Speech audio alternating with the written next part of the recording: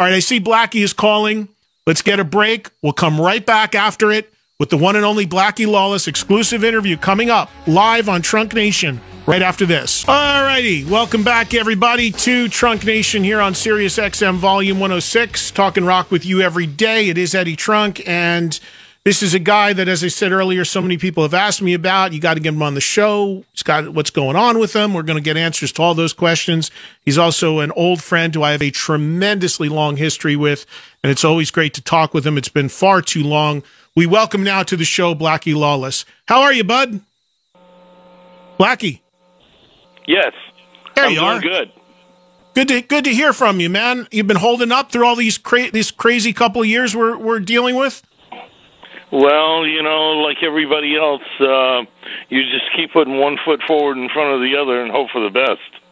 Yeah, that's all you can do. And it's nothing but conflicting information as to tours that are starting, tours that aren't starting. Have you, during this time of COVID and so many artists locked down, tell me about what you've been doing creatively. I know we're going to talk about a tour here in a second, but what have you been doing? Because as a songwriter, I imagine that you got some good material. This is a cause for some good material around now.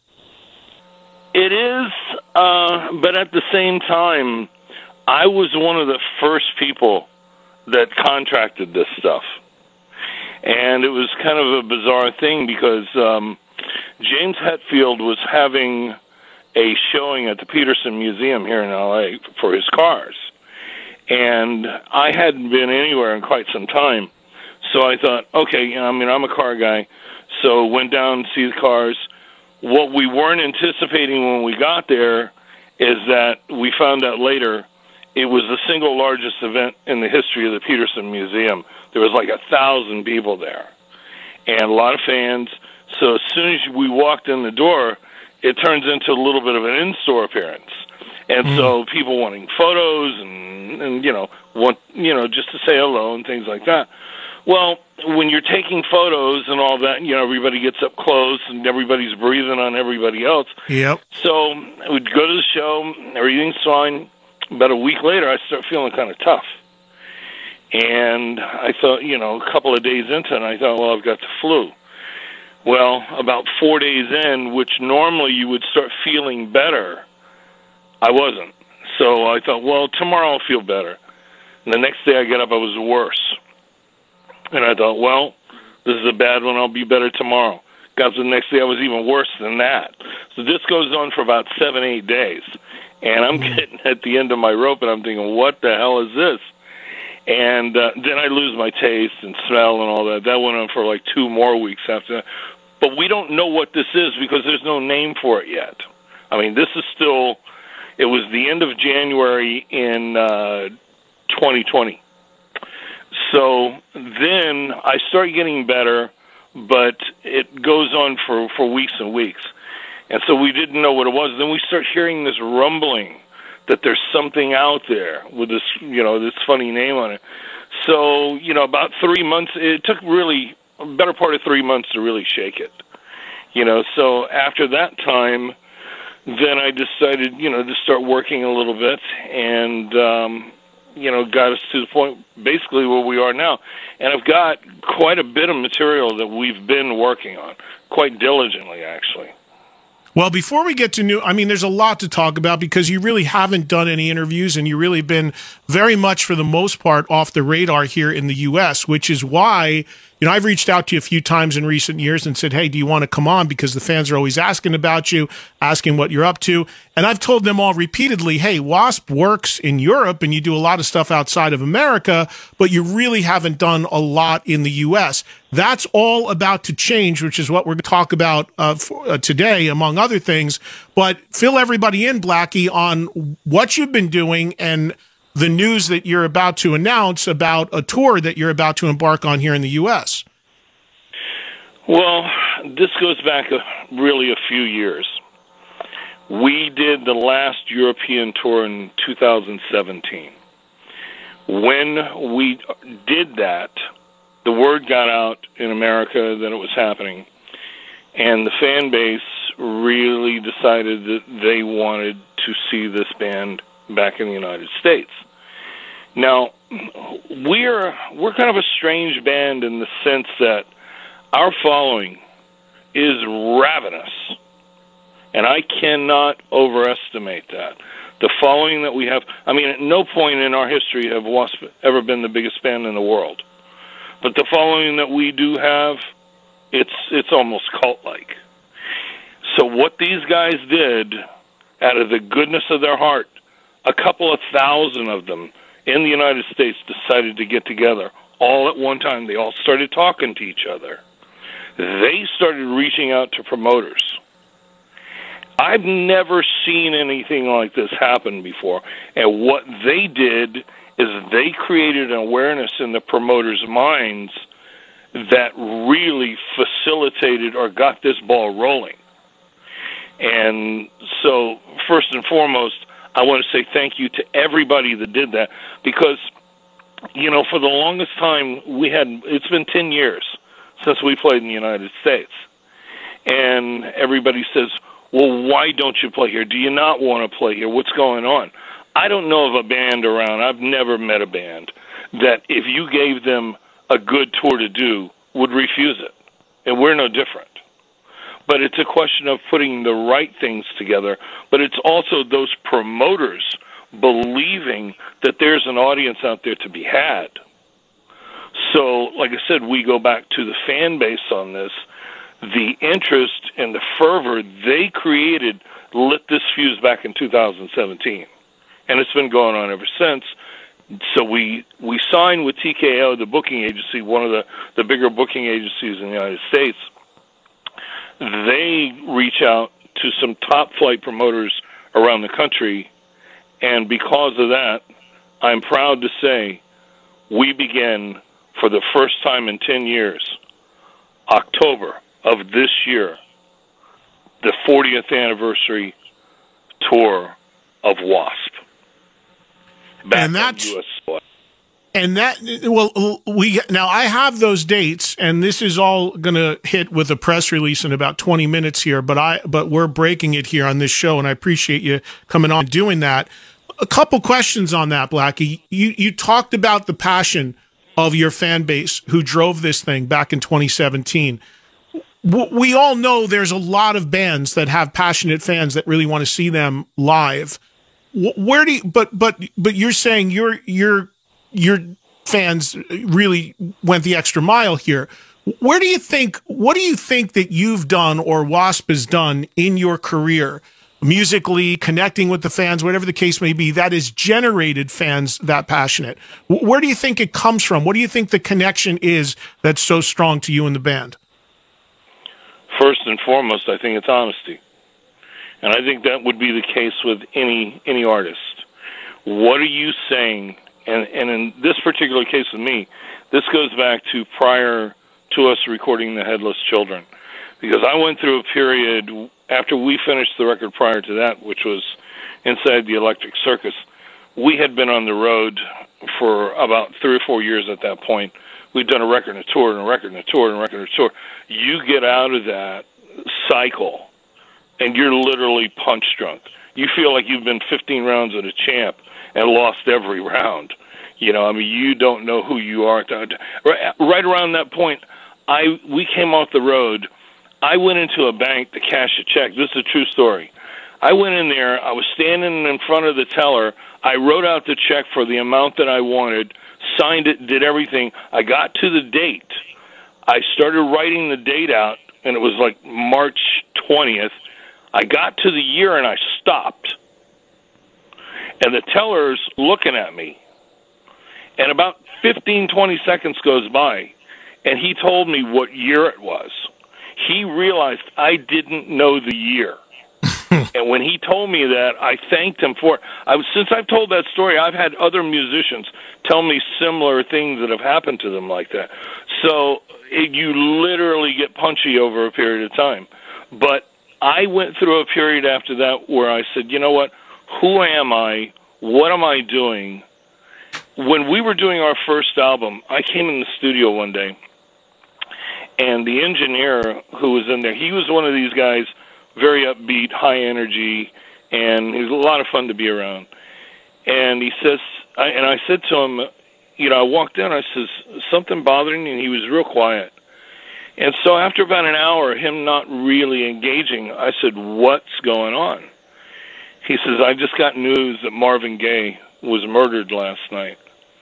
And so he started telling me that he had done a couple of records with Marvin. And so I just let him talk for a while. I mean, we didn't work, we didn't do anything. And he told me, he says, I learned one thing from Marvin. He says that any artist, whatever they're doing, that record they're doing at that moment should reflect who they are and what they're thinking. Not what's going on the charts, not what's hot out there or whatever's in vogue, any of that. Who are you? What do you have to say that's authentic? Because you can't try to I mean, if you're making pop music, that's one thing, and there is a place for that. But if you're trying to communicate to an audience, and you're the kind of person that you're going to develop a lifelong kinship with an audience, and you're going to take them on that lifelong ride, they have to feel like they know you intimately.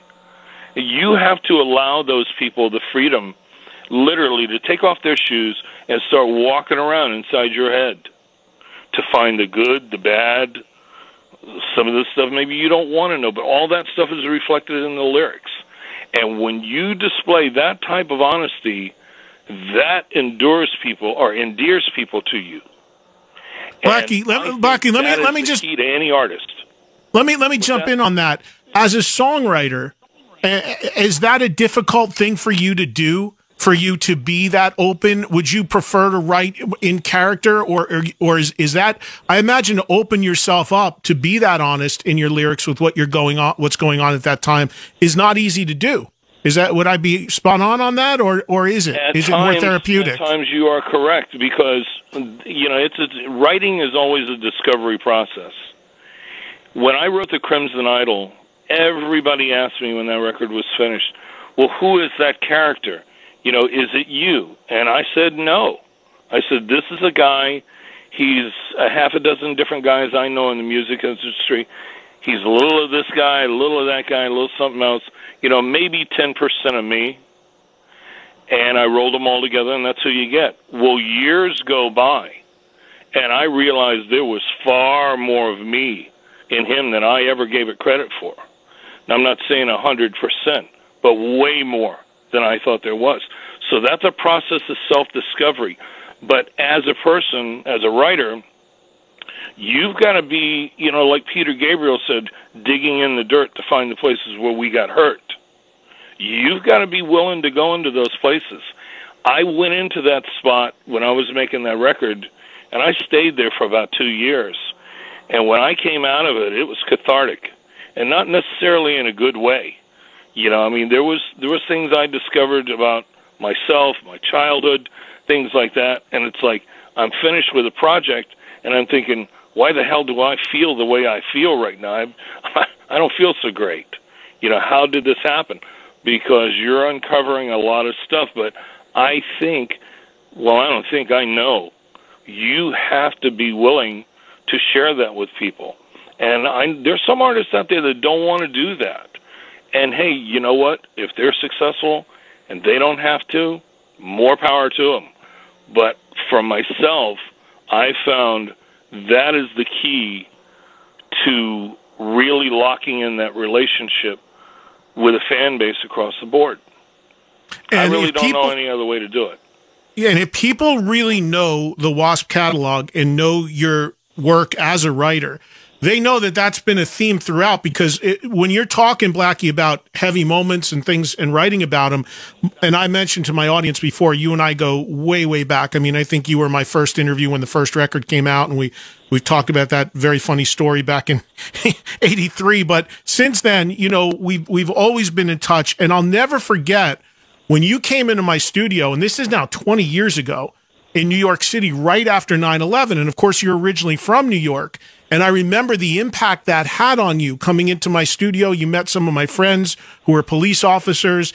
And I remember you were really impacted by that. And I do recall that the next record came out, Dying for the World, and there was stuff on that record that was very connected to that, including a brilliant song called Hallowed Ground about that, I imagine, that experience. So I actually witnessed that firsthand, how that manifested itself in the music you were making. I don't see how anybody could witness what we all saw at that time and not feel moved by it. And you recall I had my dad with me at the time, and I remember the day prior to coming in to do your show, the World Series was going on. That was the reason we were there. But before the game, we went down to Ground Zero. And the thing that hit me the most that day was that smell, that electrical smell of burning wires. It was everywhere. You couldn't escape it. And so we were down there for an hour and a half maybe, and we left and got something to eat before we went to the stadium. And I remember my nose draining while I was eating, and I could taste those burning wires in the back of my throat. That freaked me out. I'd never experienced anything like that before. And so how can someone experience something like that and not be moved? Then the next day we come in your studio, and you were talking about the police that were in there, and they've got that 1,000-yard stare. And again, you're constantly being assaulted everywhere you turn with the faces that you're looking at. Not to mention that this is not just me witnessing this at the moment. This goes back into my childhood. I mean, I grew up over in Staten Island. I had family members that walked the steel on those buildings when those things were going up. So anybody that has a history there, they're going to take that very, very personal. Yeah. I want to talk to you specifically about this tour, because this is the big news, and this is the exciting news for all the fans that have been asking me, and like you said, asking you about U.S. activity for WASP. But and we have plenty of time here, so we'll get into specific dates and specifics about the tour here in a second. But I got about 2-3 minutes before I have to hit a break. I'm curious, Blackie, you had said that this fan swell started in 2017. Is the reason why we're getting these shows in the U.S. in 2022 really just because that's how long it took to put together? And I imagine because we've lost a couple of years of touring because of COVID, would this have happened sooner if it wasn't for the pandemic? I couldn't really answer that because we weren't scheduled to do anything prior to this. But to get this to the point of where it is now didn't start yesterday. I mean, to start building this has been about a year in the making to get to the point where we are now. So just to start that process, there's a decent amount of time before that where I have to find the right agent. I have to find the right press team to put together. I mean, things aren't exactly the way they used to be when major labels were around. Any band today is going to have those people working with them. You create a network of doing that kind of stuff. So it's a little different than it used to be, and you have to learn to adapt and, how you're going to put your team together, and do you have the people you trust? Are they good? That sort of thing. But it was, like I said, this wasn't created overnight. So this took a while to get this to the point where the promoters were seeing from the fan base the interest that was being generated. That seed was planted, but I also think that seed needed time to grow in their heads and the promoters' heads to understand that, yes, there is something to be had there. And, I'm happy to say a number of guys across the U.S. have stepped up to make this happen as far as the promoters.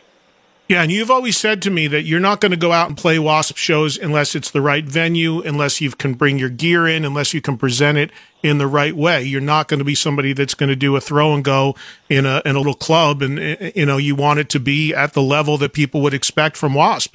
So that's part of it too. Because YouTube has changed everything. So what people film today at a show, that's up online at night. So somebody in Czechoslovakia or the Czech Republic is seeing a show that was recorded in Kansas City yesterday. And that networking exists all over the world now, so there's no way. It's pretty hard to hide things now when it comes to that. In the old days, artists or labels could move publicity in the direction they wanted. But you can't do that now. So if we're going to do something in one part of the world, I have every reason to believe that someone that's in Nashville, Tennessee, or Orlando, Florida, or wherever they may be, they're going to go online, they're going to look at those shows that were being done in bigger venues, and if you're not doing that, when you get to their town, they're more than likely going to be disappointed. I would be. Yeah. Hey, man, I hate to cut in on you, but I got to do a quick break here. I'm going to put you on hold. We'll come right back, okay? All right, we'll put Blackie on hold. We'll come right back after the top of the hour with a lot more with Blackie Lawless, including your calls right after this on Trunk Nation.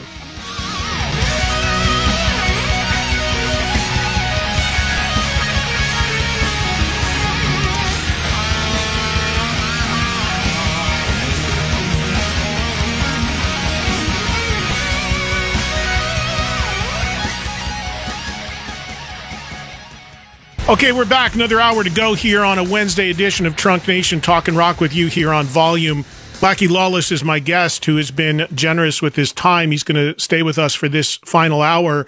There's a lot to cover because Blackie hasn't done any interviews really in a long time and certainly has not toured in a really long time in America, 10 years to be exact, and that is what he is here to announce. And that tour, Blackie, let's get into it because that's what fans are excited about. 40th anniversary tour of the band kicking off October 29th, Anaheim, California, with dates rolling through December 9th currently, wrapping up in San Francisco. So you start in California, end in California. Tell me about this tour, what you have planned from a set list situation, because obviously there is a big catalog of W.A.S.P songs. You want to celebrate the catalog, but also from a production standpoint, because many people know W.A.S.P is synonymous with big shows and many of the things that you've done over the decades. So what can fans expect to see and hear on this tour? Well, the first thing you would want to discuss when we are in production meetings is, what are we going to play? And I think it's understandable that you would want to do what is going to be considered the things that are mandatory. I mean, if we don't play I Want to Be Somebody, there's going to be a riot, and it's understandable. I get that. But, we're doing the better part of 2 hours. That gives me a chance to do some stuff I've never done. And what I mean by that is there are songs in the catalog that we have never played live before. And I want to get into some of those. But equally as important with that, when we had our first production meeting a couple of months ago about it, we realized that there wasn't going to be enough time to do everything we wanted to do. Now, normally we don't do this because whatever show you put together, because your production value, rehearsals, things like that, you don't really want to start getting off the script too far. But we're making a conscious effort at this point to vary that show a little bit from night to night. So if we're doing multiple nights in a given city, let's say you're going to do 2 or 3 nights in the same place, the show's going to be a little bit different every night. We're doing that for the fans, but we're also doing it to pay respect to that catalog. And it might be a little on the self-indulgent side, but we're going to play stuff that we think people would want to hear and be pleasantly surprised. You're always going to have people that are going to want to hear obscure B-sides and things like that, and I get that. But for the most part, when we've tried things like that in the past before, there's a handful of people in the front that are going, yeah, that's great. But you see, a confused look on the face of 95% of the audience, so you have to really be careful not to overindulge with stuff like that, but we're going to be careful to make sure that whatever we do when we go off the script is going to be something people are going to want to hear. And I'll be further honest with you at this point. We're going to need to get into rehearsal to find out what's going to work and what isn't. Because if it's material, some of it that we've never played before, I think every band's had the experience of being in a studio and something really sounding great when they're there, but when they try to recreate it live, it falls on its face for whatever reason. And at the same time, you also have some stuff you think are sleepers that this may not translate. And you're pleasantly surprised there when it does, but it's a little strange. And you also have to remember that any band that is the band that's been around for a long time, after your first 2 or 3 records and you've been established, every time you do an album after that, that album ends up becoming the opening act. Because when that new record comes out, people already have in their heads what they're coming to that show to hear. So when that new record comes out, that new record gets treated like an opening act. Nobody knows them. Mm-hmm. And so for that new record to stand up to the old material, it's got to be quality stuff. So it'll be a little bit like that with this as well. So we won't know until we get in there, but I do feel very certain that there's going to be maybe 25% of this show things we've never played before. So I'm looking forward to that aspect of it. Visually, when we did Inside the Electric Circus, my original idea for that tour was to make it look like an old circus sideshow, almost like a freak show. Well, because we were doing arenas, the general consensus from everybody involved was that it wasn't big enough. It wasn't flashy enough. So it started being built bigger and bigger and bigger, and it morphed into something that was very, very bright, filling up a big space. And I regretted that over the years because it got so far away from my original vision, it turned into a rock band playing Las Vegas. And it was big and it was bombastic, but it wasn't what my original idea was. We're going back to that idea now because we felt that idea encapsulated a lot of the things that we were doing in the beginning. So when people see this thing, they're going to walk into the room. The production is going to be kind of semicircle on the stage.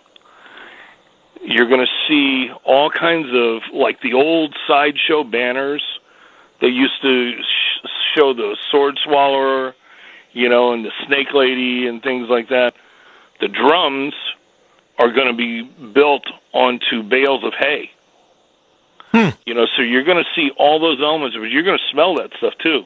We hope when you walk in. What we're trying to do is when you walk in the door, it's almost like you're walking through the flap of a circus tent. We want you not just to be in the audience, we want you to feel like you're actually in this thing as if you were part of an old circus inside of an old circus tent. I did a big special recently with Nikki Sixx for his book, The First 21, and I'm sure you've heard about this by now, but he talks about his time meeting you very early on, playing with you very early on, and what an influence and impact that you had on him. And there's been other books that have come out recently, too, about the early W.A.S.P shows and what you were doing around Southern California with the raw meat and the rack and all of those things that was just beyond shocking at that time, just, blew people away.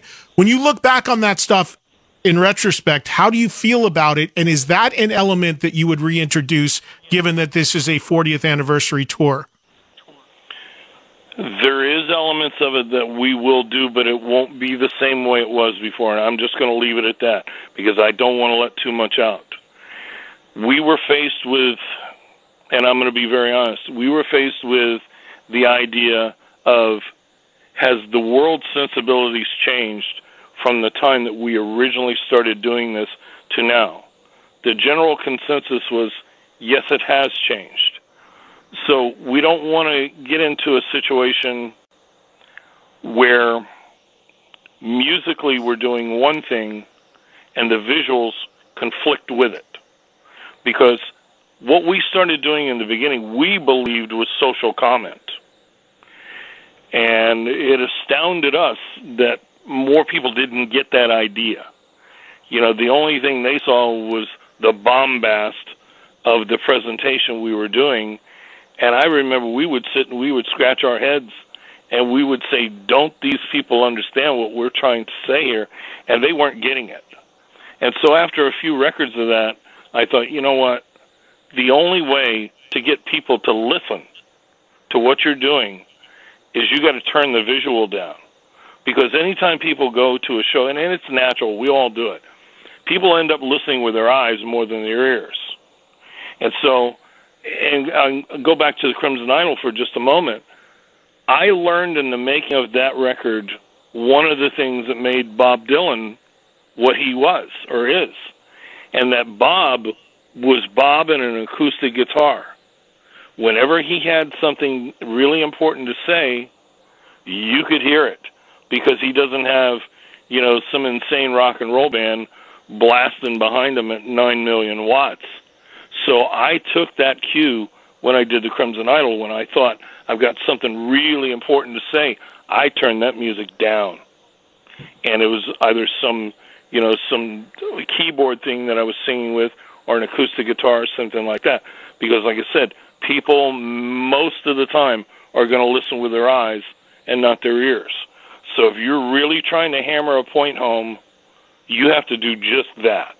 You got to really drop breadcrumbs along the way and say, this is where we're going with this. There's a song in the W.A.S.P catalog that you have not played for decades that when I told people you were coming on was the first thing they asked me to see if it would come back into the set. And that song, I'm sure you know where I'm going, is Animal. Well, yeah. What are your thoughts on that, and will that make a reappearance? I don't know. There's a part of me that says it's already out there. You can't put the genie back in the bottle. Do I owe it to the fan base to really make this a true retrospect of what we've done? If I had to give you an answer right now, I would say I'm leaning in the direction of doing it. Well, that'll make your fans happy because that was the one that when I told people that you got to ask him if he's going to finally do it, is he going to finally do it? Why did you drop it initially, Blackie? Was it just it didn't feel comfortable for you anymore? Two reasons. Number one, my religious convictions, but you know, my Christian faith. I thought, well, you know, this is not really something that I want to say. But also, there was another reason as well. That if we were doing more serious material, do you really want that conflict of messaging going on at the same time? So there was a twofold reason for it. And I think it's, you know, really, we haven't played that song in quite some time. It's probably going on 15 years now. But however long it's been, I think I made my point. And so we're in the process of, we're discussing it. Let's put it that way. Tell me about the band that you have going out with you. There's been a number of different lineups of W.A.S.P over the decades. Who do you have joining you on the tour? Who's the band going to be? Well, Mike Duda is the longest tenure. Mike's been in the band 25 years now, the bass player. And Mike's tenure in the band is second only to myself. And Doug Blair is a guitar player. Doug's been with us 18 years. You know, so the stability of this lineup has been pretty solid for a pretty long time. You know, the drummer that we're using has been with us now for 6 years, Achilles Priester. And that lineup, like I said, if you look at the history of the band, without question, has been the most stable lineup we've ever had. Do you have contact with other members of WASP in the past? And I couldn't not ask you about Chris Holmes. I'm sure you know there was a documentary. He's had some allegations there against you about not being paid on things. Do you have any response to that? I don't really know much about. I spoke to Randy Piper a couple of years ago.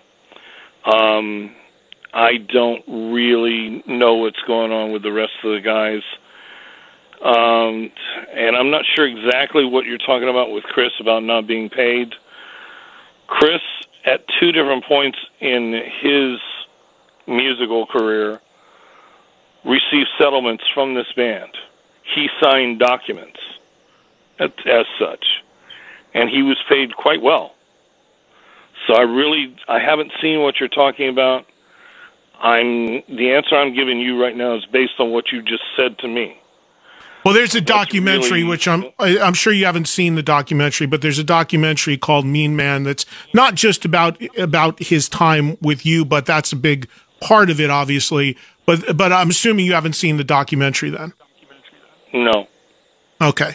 Well, in that, I mean, he talks about a lot. It's not just all you, but there's, he alleges that whether it's through you or others that, there's money and songwriting credits and what have you that he didn't get that he's due.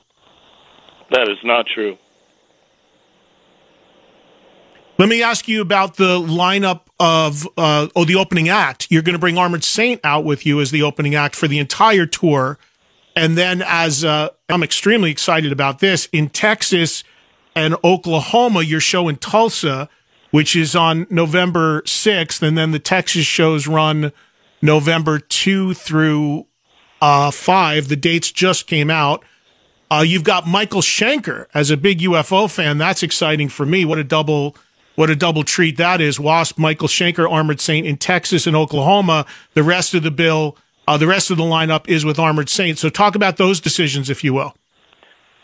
Well, we have a long history with Armored Saint. I mean, this too is their 40th anniversary, this tour. So we all go back to that magical period that was LA 82, 83. And we all rode that wave, and they were very much a part of that. And to have them back out with us again is great because, like I said, we rode that wave in 82 and 83. Everybody who got their deals, and a lot of times you really don't see anybody again after that at all, if ever. And if you do, sometimes it's only sporadically. But we were fortunate enough on our first U.S. tour in 85, we did a package with Armored Saint, W.A.S.P, and Metallica. And so we did 2 months of doing that. So, our paths have crossed over the years. And I love those guys. Yeah, great band. And, John's another guy, John Bush, another guy that for a long time did not want to tour. And now his kids are older, and now he seems to have talked to him, definitely has the itch to get out there a little bit. So by my estimation, this will be the most large-scale touring they've done in terms of the U.S. in a very long time. So that's another... I got a great respect for him. He's a talented guy. Yeah. I mean, the band is great. But John is a really, really talented guy. And I've not seen everything he's done since we started back in the early 80s. But, I would see things he would do from time to time. And he's a serious guy.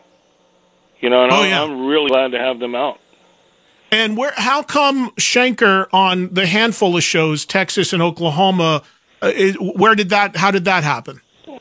Because the timing, he's starting on I believe the East Coast, whatever it was, because I asked about doing more dates together.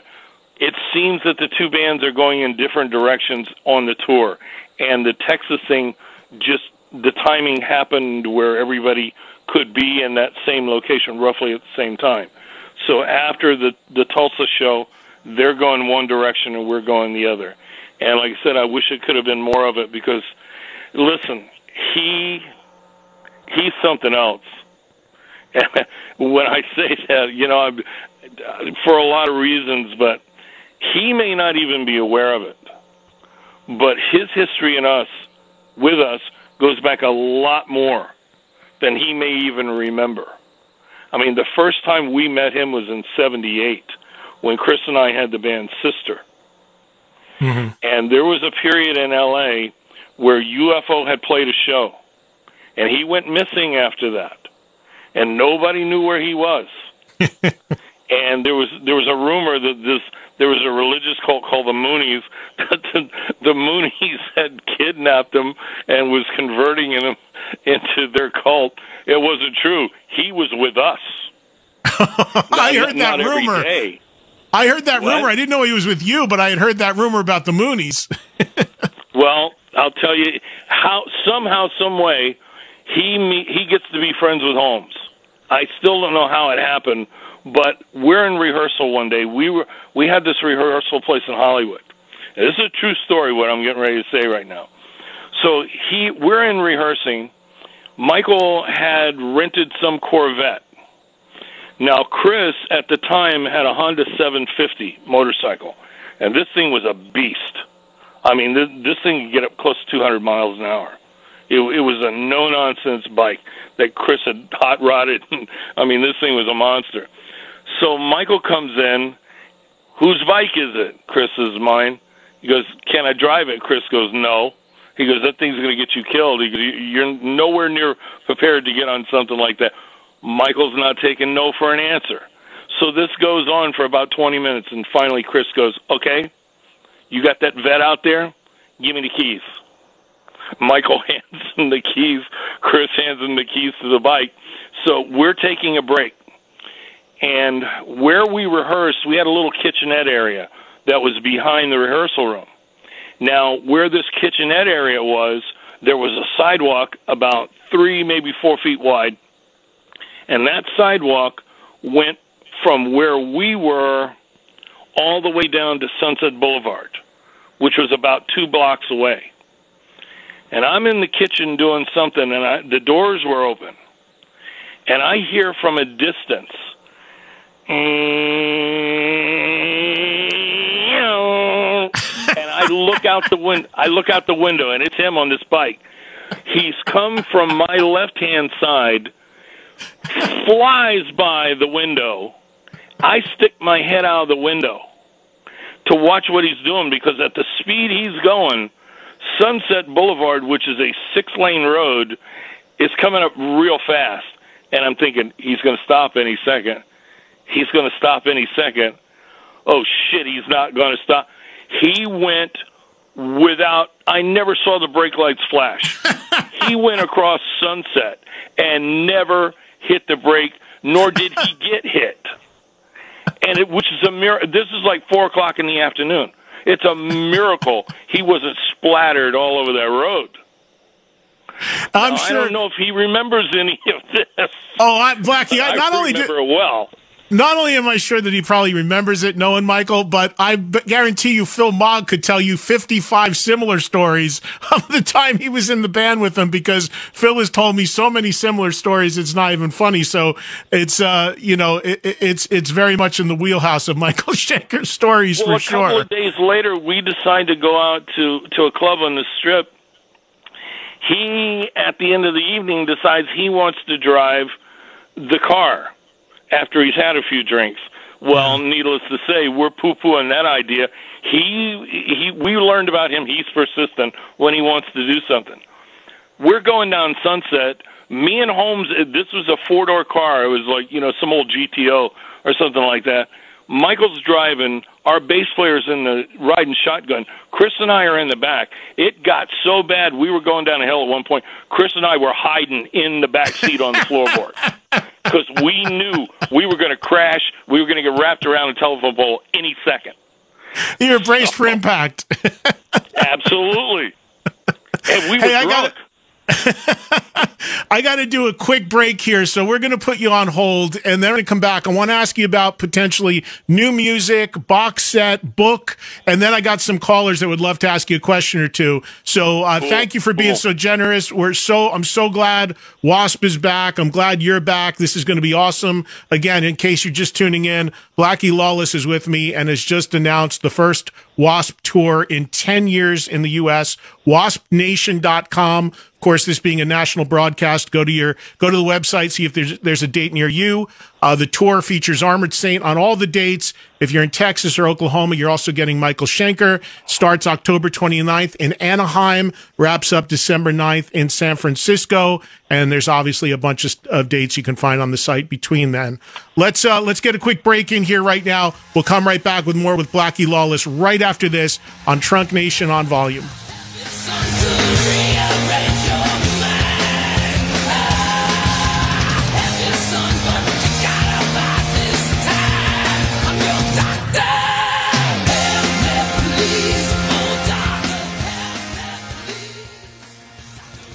So much to talk about with Blackie Lawless. Time is just flying by. Maybe we can do another round when we get closer to the tour starting, maybe even something in person in L.A., if schedule and time permits. But with the time that we have, a couple more things from Blackie, and then time permitting, I promise some of the callers they could say hello and jump on with you. But Blackie, let me ask you about new music. Where are you at with that? Have you written some stuff? Is a record imminent? The record's in the process as we speak. I mean, I've been slaving over a hot studio for ages now, and I don't know when it's going to come out, to be honest with you, because there's going to be not scheduling conflicts, but we're going to have to space it because we have this 40th anniversary box set that's going to be coming out as well, and that thing is going to be really cool because, you know, it's going to have a big coffee table book, and there's going to be in that, we're thinking that to put the entire retrospective together, so you'll have, we're going to call it 40 for 40. So 40 songs for 40 years. But in addition to that, there was a set of demos that we did before we did the first album. We demoed that record 3 times before it was ever recorded. And by the time the first album was recorded, and people say, well, why did you re-record it for the actual record? Well, that's technical, legal mumbo-jumbo that labels want to own the masters when a band first starts. Knowing what I know now, I wouldn't have done it. I would have let them use the demos. The demos, no matter what people think of that first record, I mean, it's considered a classic now, and I get that and I appreciate it. Those demos are better than the first record. Wow. This is not some sales hype I'm giving you. I've heard them. There's a viciousness to those, because what happened, and I think any band will tell you this, that, you know, when you keep re-recording something and you do it over and over and over and over, you start to lose a little of that spontaneity, a little of that magic. And by the time we got to actually recording the record, that would have been the 4th time we recorded that. And so we peaked somewhere between, you know, demo 2 and demo 3. And so we're going to put all 4 of those in there. And this is going to make a really cool set I'm excited about. And, you know, on that note, for the book that I was talking about, we're going to do a thing on the website, and anybody listening now, if they want to participate in this, they can. What we're looking for people to do is, if you have an old poster with a band on it, or any old memorabilia, or anything like that, we want you to go to the website at waspnation.com. Show us a picture of what this is, of what you have. And if it's something that we think we could use, we will then ask you to send it to us. We'll return it. But if you do that, you will get a credit in the back of this book. Nice. All right, so that waspnation.com is for all the WASP fans out there. If you have some cool collectible or something that you want the guys to see, you should absolutely go ahead and maybe get a chance to be in the book. Do you think there's a chance you would have a new song out, or do you want to before the tour starts? The tour still a bit down the line. I know that it's more about the history, celebrating 40 years, but would you like to try to target at least a song by the time the tour starts, or is that not important this time around? Oh, no, there'll be more than just one song. I mean, for that box set, we're going to put 2, 3, maybe even 4 new songs on it. Okay, so look forward to. I mean, you want to do that. Yes, you want the retrospective and all that, but you also, you want to make it as well balanced as you can. So like I said, we've been putting some time in on this. I mean, I'll be honest with you. To do your show today, and I'm thrilled to do it. I really am. It's been a while since we talked, but my schedule right now is off the charts. Somebody asked me, they say, "Well, when do you get up?" I go, "Well, my hours kind of vary. I usually get up around 5, sometimes 6." And they go, "Oh, you're an early riser, huh?" And I go, "Well, not exactly, because I go to bed sometimes at 8, 9 o'clock." And they think, "Oh, well, this guy, he likes to get his sleep." They don't realize I'm talking a 12-hour time shift. I mean, we'll go to bed at 8 in the morning, 9 in the morning, and I'm getting up at 5 and 6 in the evening. And the reason being, when we built the studio, we never put clocks in it. Right. And I wanted it like that. I wanted it like a casino. I didn't want anybody worrying about what time it was. It's like you go in there, you work till you're tired, and some days that maybe it's only 4 hours, and then you're not getting anything. Is we'll come back tomorrow. Some days you're in there for a long time, and those are the days you don't want to lose. So like I said, your schedule is totally backwards, and I just don't care. It's like whatever was working for me at the time is what I'm doing. So as far as having a schedule, I have no idea what that is. well, I'm quite nocturnal myself, so I can relate. But I get, when you're in this business, I mean, yeah, the hours are all over the map. So you just adapt and you make it work for you. So thank you for getting up early, Blackie. I know you're in California, which makes it even earlier. So trust me, I get it. A little bit. I relate completely. I have a place in Vegas now. When this show starts at 2 Eastern, when I'm in my place in Vegas, I got to set the clock to be on the air at 11 o'clock. So I get it completely. Would you want to? Do you have an autobiography in you? Would you like to do that? What we're doing is everybody's asked for years, when are you going to do this? When are you going to do this? And I know everybody probably says the same thing when they've got a book they're either working on or getting ready to write. But when I sat down and really in earnest started putting stuff together, it really hit me that because, when it's your life and you get used to things that are going on around you, you think, well, it's just everyday life and this is what happens and everybody's experiencing this. Well, that may be true and it may not be true because it depends on what you're used to. And when I started writing down the stuff that actually happened, I looked at it and it really blew me away. And I thought, okay, what are we going to call this thing? And I came up with the idea of Tales from the Square Mile. And what that means is, and as the book is getting ready to release, I'll come back and do your show again. We'll talk about it. But just briefly, what that's about. When I first came to Hollywood, I lived in this area that really is the Square Mile. It's the place, the studio that I was talking about where Michael's driving the bike down the sidewalk, I was living in the closet. That was my room. It was a walk-in closet that was 3 feet wide by 12 feet long. That was my bedroom. I was in there for a year and a half. So, but in this Square Mile, it's very strange. It's not unlike New York City in some ways where you're with the haves and the have-nots side by side. But it's even more extreme in Hollywood because you can be in a situation where somebody is absolutely destitute broke and a block down the street is a major motion picture studio. And right. So you have a tendency to think that if you become successful, you're going to get out of there and magically you're going to end up in some utopia somewhere and everything is going to be different. Everything is going to be different. What I discovered was that more things were similar than were not. To give you an example, in this rehearsal room that I was telling you about, it was only about 3 blocks away from Capitol Records. That would end up being my home for 13 years.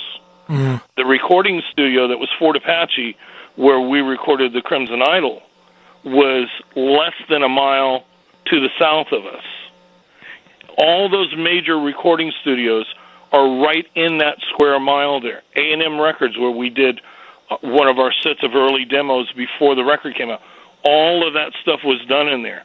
So what happens is that you get a record deal, get a little bit of success, get a better car to drive, and probably living somewhere better, but you find when you work, you're still coming back to the mile. And that's the mind-blowing part. Because, like I said, you think somehow miraculously you're going to end up in this utopia situation where everything is going to be different. But it's not. Like I said, you're driving a better car, if you had a car to begin with. You're driving something better. Yeah, you're sleeping in a better place, but you're still coming back to that square mile to work. And this went on for over 20 years. It went on for the 7-year period when I first moved here, and I had nothing, and I mean nothing, and then started having some success, and the studios in town. To give you an example, where the studio was on the corner of Santa Monica and Vine. A few years prior to that, before we got a record deal, when W.A.S.P was first together, there was a laundromat that was catty-corner to our building. There was a laundromat over there. We would rehearse in there after 9 o'clock at night, because we worked out a deal with the owner where he would let us rehearse in there for like $50 a week. Fast forward 10 years, I now own the building catty-corner to that intersection that we're now making our records in. I can look out of the front door of the studio and still see the laundromat over across the street where we used to rehearse in at night. You know, and I remember telling somebody, you know, we were standing on the street corner from where this rehearsal room was in Hollywood. We're now around the corner at SIR Rehearsal Studios, which was very expensive. And for somebody, you know, that had never experienced something like that, that was a big deal for us at the time. And I remember telling Chris, we were standing on the corner waiting across the street, and we could look and see where our old rehearsal place was at one end of the street, and then we could see SIR on the other.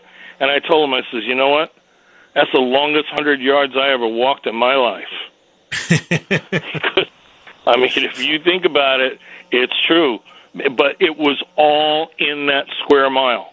Yeah. And it continued to be for years and years after we started having success.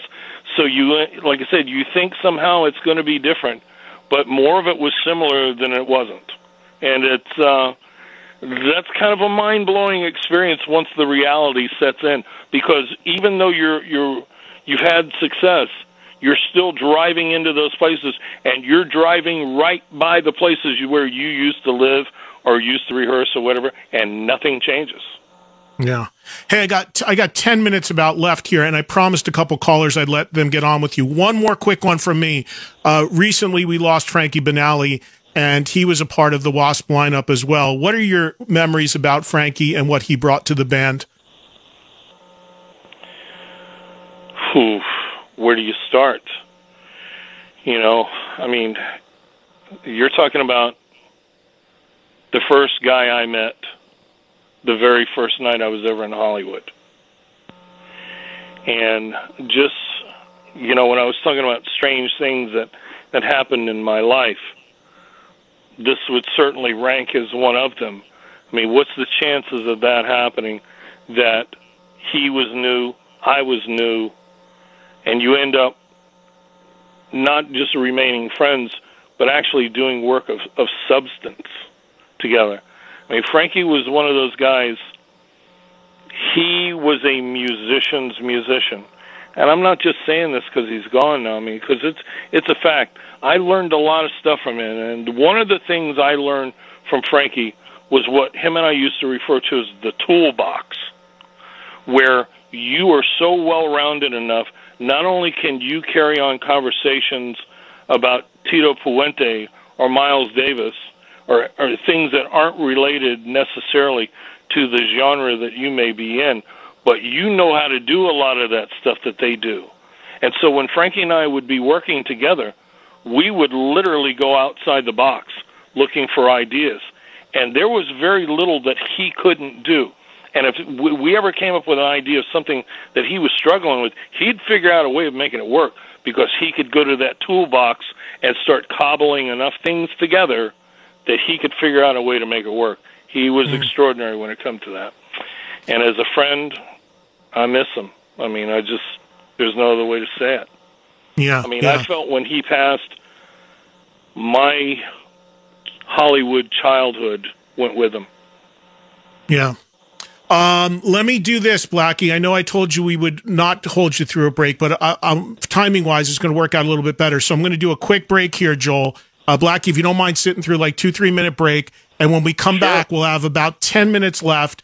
And I could talk to you all day. It's been too long. We'll do more down the line. I promised a few phone calls, and you were nice enough to say it's cool to have a few callers join us. Sure. So right after this break, a few of you folks, I'll let you on the air to say hi to Blackie Lawless. Again, waspnation.com. The tour is now announced. Check out and see if there's a date coming near you. Go to the site right now. We'll come right back. A few more minutes with Blackie Lawless after this on Trunk Nation.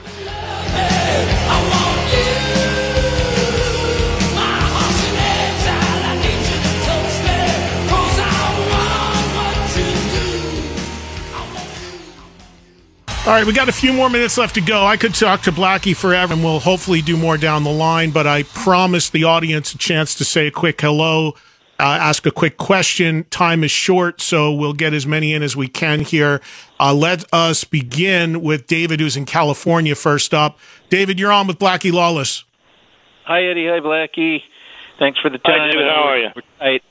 Good. I'm going to stick in the magical period, as you called it, 83. I have a question regarding Motley Crue's Shout at the Devil album comes out. It's a breakthrough album for the band. They're on tour with Ozzy. They're playing the US Festival.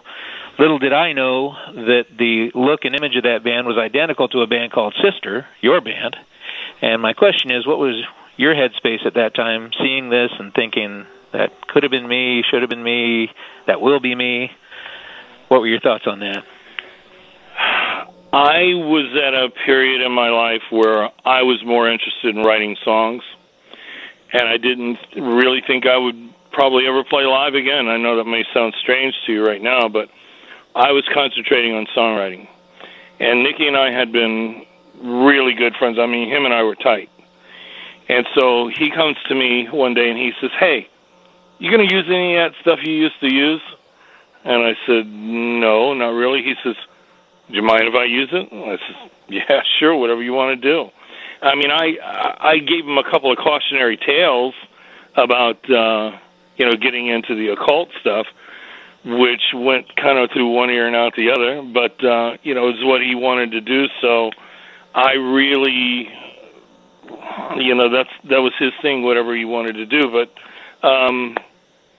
anytime you reach a point in your career where you think you're going to go one direction and you end up going somewhere else. I mean, to be totally honest, when I was talking about these early demos, believe it or not, we never had any intention of playing live. We never thought we were going to play live until we got to the end of doing all those demos.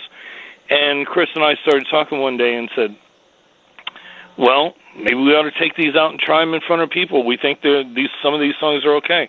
Why don't we give them a shot? That's where then we started going back to what him and I knew before. So that's the genesis of it. Why do you think Sister didn't happen, Blackie? Why do you think that W.A.S.P happened, Sister didn't? Just timing? Timing. Yeah, because if you go back and you look at the late 70s in L.A., there was only one band that came out of here at that time, and that was Van Halen. And I could tell you a story about how that happened, but it was kind of a fluke the way it happened. There was another band that Ted Templeman went to see that night, and I won't mention who they are, but Van Halen happened to be opening the show. And Van Halen got paid a case of beer that night, but Ted Templeman saw them. And what's the old expression? Lives have been changed by missing a bus or destinies. So things like that happen. Why won't you say who the band that came out of here? Why won't you say who the band is who he went to see? I don't want to embarrass them because Ted Templeman went to see them. Did they ever become anything? Yes, they did. It's probably in a book somewhere. I probably know, but I'm probably spacing. But all right. Here's Joe in Nevada. Joe, go ahead. You're on with Blackie Lawless. Hi, Blackie. My name's Joe. Hi, Joe. How you doing? Glad to hear you coming back in concert. Ain't we all? Yes. I've been trying to log on while I'm listening to you also to get the tickets for Anaheim. And it's not letting me through yet, but I'm going to keep trying. I just want one quick question. I think they just went up about an hour ago, so it might take you a little bit. Yeah, the tour actually got announced with this show, with the announcement of it at 3:00 Eastern. So it's probably just getting ramped up. Joe, keep trying. What's your question for Blackie? I will. I just wanted to ask him, since you're doing some new album coming up, are you going to include any of your older songs, like from Sister or even from Killer Kane? Even one, I would love to hear it, the old version, or if you could re-record one of them. That would be the most awesome thing to hear. I wouldn't think so, because I think any of that stuff that you're referring to, you could find it on YouTube. I mean, somebody's documented it somewhere at some time. And I also think, just from my own personal position, I would want to do something newer. Because, again, what I was talking about earlier in the show is that the best way to make music is to reflect who you are at the moment, not who you were 5 years ago or where you think you might be in 5 years from now, because you can't write from an honest perspective, especially the lyrics. So anything I'm going to do, I'm going to try to give you a little snapshot of what's going on in my head at the moment. Got a couple minutes here left. Here's Al in Jersey. Go ahead, Al, jump in. Blackie, it's a pleasure to talk to you. Another Jersey boy. How are you? I'm good. Just real quick, I want to put in a request for Hallowed Ground. Maybe you could play that song on the tour, being a fellow New Jerseyan and 9/11, hitting close to home here. It has been discussed. It has definitely been discussed. Cool. My question, I'll be real quick. Going back to your stage show and how extreme, you guys, put on a show. I can't help but think, that a lot of bands in the black metal genre really took a lot of cues from your ideas. Has any bands or artists in that genre ever come up to you and thanked you or just gave you props for that? Well, and I'm going to be totally honest with you. To answer your question, yes. But what I never really understood, and this is maybe my childlike naivete, I never could understand the connection between the two. But apparently there was a number of them that saw it.